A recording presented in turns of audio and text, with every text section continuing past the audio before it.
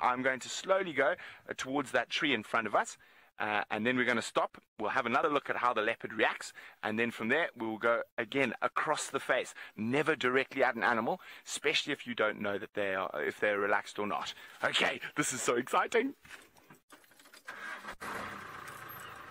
Now, I was expecting we were going to see our first leopard up against the escarpment or around one of the luggers or river systems.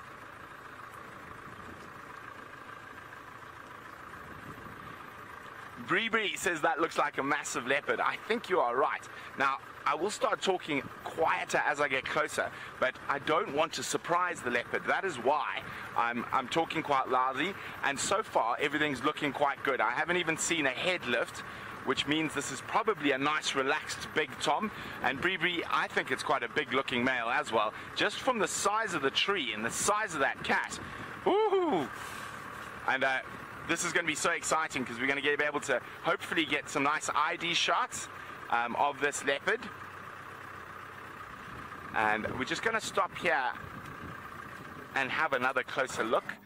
And as again, he has not moved an inch. He has not even lifted his head at us, which is a very... Oh, there we go. His head's lifted now. So he has heard us. That is a massive boy. Maybe not too old. I'm trying to see if there's tears in the ear, but of his head, yeah, back to sleep. That is a really good sign.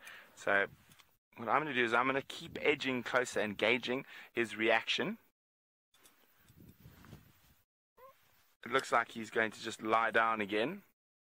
Yeah, that's a good sign. So I'm hoping we're going to be able to get close to him. Now, the leopards that are as relaxed as the ones in the Sabi Sands.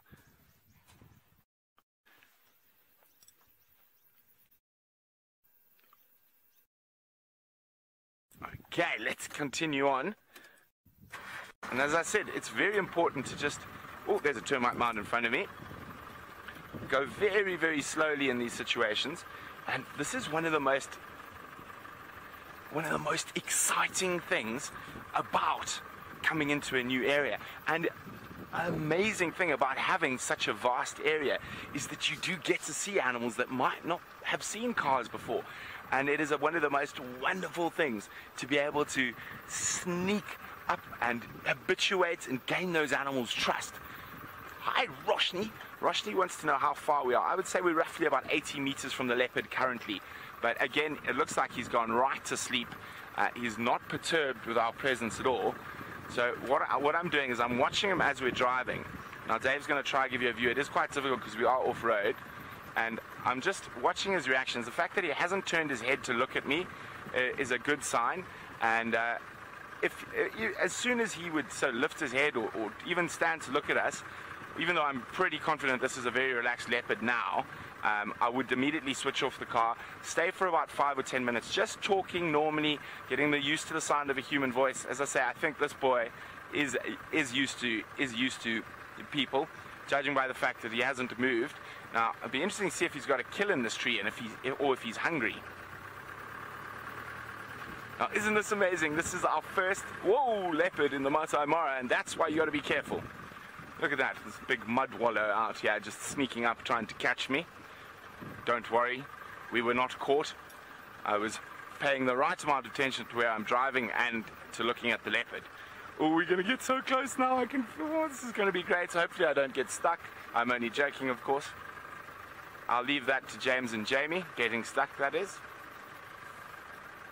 So I'm still not going to go right up to the tree yet. I still want to have a look at him, just gauge his reactions. He's lifted his head, but he doesn't look nonplussed. He looks the same as what Tingana or one of the Sabi Sands leopards might do. How's that for you, Dave? Look at that. Look at that. Oh, he's going to yawn. Hello. As I said, he looked like a big leopard, but not particularly old. And he looks to be a monster. And he looks like he does not mind us one iota. Oh, tired Getty. Beautiful. I've just realized something, Dave. I have broken my leopard in a Balanites tree duck. I have never seen a leopard in a Balanites. Fair enough, that is the Balanites species, Morgami, that is in the Sabi Sands. But this is special. The first live leopard in the Masai Mara, my first leopard, and I've seen a lot of leopard, and it's in a Balanites.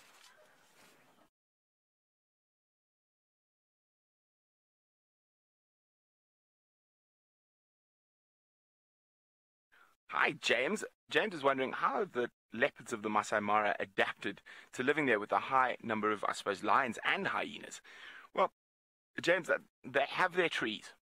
And as I said, I wasn't expecting to see a leopard right out here in the Balanites zone, but it makes sense. There's lots of Thompson's gazelle in this long grass. We could find oribi as well, lots of scrub hares, and of course I just heard some of the first zebra crossings happened today, so there's baby zebras coming through. The wildebeest should be arriving shortly, and at this time it's sort of a time of plenty, so they're probably not as in competition as much, but I think they would very quickly abandon their kill.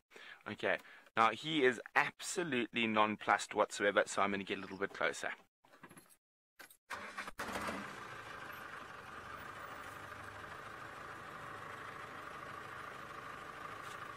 Now, we're going to get ourselves into the position, get ready to take all the screenshots of this beautiful boy, but while we do that, let's go to Ali and some elephants.